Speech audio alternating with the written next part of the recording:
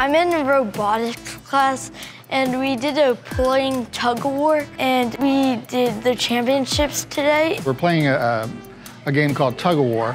The robots pull against each other and see whose robot can pull the other one. And so we modified them in different ways. We added a gear train to it to make it pull better. Me and Parker engineered a robot to withstand a lot of mass, so then other robots would not pull us that easy as we could pull theirs. In programming the robot, the kids learn how to make the robots do exact moves. We were doing good. We set it at 45% speed. And then we won that one, but it was really slow, so we added 100%. And then ours went really fast, and we went on to the championships. It was amazing, and we won the first thing in school, and it was nice.